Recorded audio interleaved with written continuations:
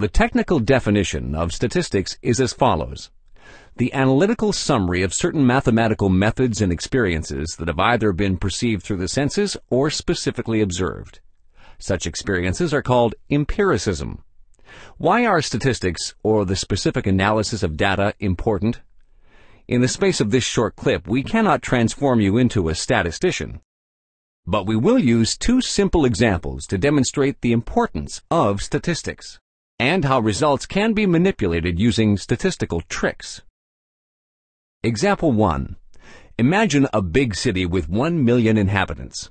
In 1880, many of those people die from tuberculosis. Years pass and mayors come and go in the government building until we reach the year 1980. Let's suppose that the current mayor of our fictional city is a very thoughtful man, a great organizer, and someone determined to learn from history. He wants to know if medical care in his city has improved over time. So he chooses death from tuberculosis as an indicator and orders City Hall researchers to conduct an official study on all deaths from tuberculosis between the years of 1880 and 1980. His civil servants get to work and soon come up with an evaluation for him. The mayor knows nothing about statistics. Therefore, he interprets the evaluation given to him in a way that demonstrates a continuously decreasing death rate from tuberculosis between 1880 and 1980. His conclusion makes him very satisfied with the city's medical institutions, and he believes they must be doing a great job. So, an expensive new hospital is ordered to be built. What our mayor doesn't realize is that the analytical evaluation of the data has been inaccurately presented. In this analysis, the number of deaths was decimalized, or changed to the decimal system, leading to a distortion of the graphic. In this calculation, the number of deaths should have been presented logarithmically, or on a scale that uses a logarithm of the physical quantity. The numbers are identical, but a different presentation changes the graphic instantly. Now it becomes apparent that the death rate only dropped significantly after 1946.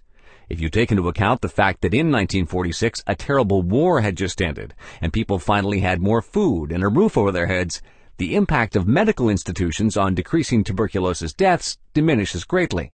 Thus, a different presentation of the same statistics makes it more obvious that the construction of a new hospital was in fact redundant. Example 2. Mistakes made due to a lack of knowledge can unfortunately be intentionally abused. Even doctors are sometimes not above misrepresenting statistics. In 1990, a large pharmaceutical company sent a letter to numerous doctors to play down the side effects of one of its medications, Prozac, an SSRI inhibitor. In the letter, the pharmaceutical company claimed that the medication had been tested on more than 11,000 individuals. The doctors were put at ease by this stat and kept prescribing the medication without second thoughts. What they did not know was that the number had been faked by skillful manipulation.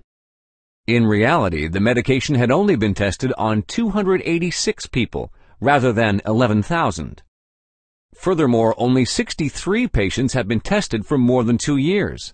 The rest in the test study had to stop because of side effects and/or ineffectiveness. Even today, there is no study that proves the effectiveness of this medication. Nevertheless, it is still being prescribed. Since the side effects are significant, the company simply extended the package instruction leaflet. Through such simple examples, we can see how important it is to be familiar with stats and studies. All treatment recommendations should either be evidence-based or rely on information from respectable organizations of doctors and scientists that only publish reputable information. You can find out more in the video entitled Science.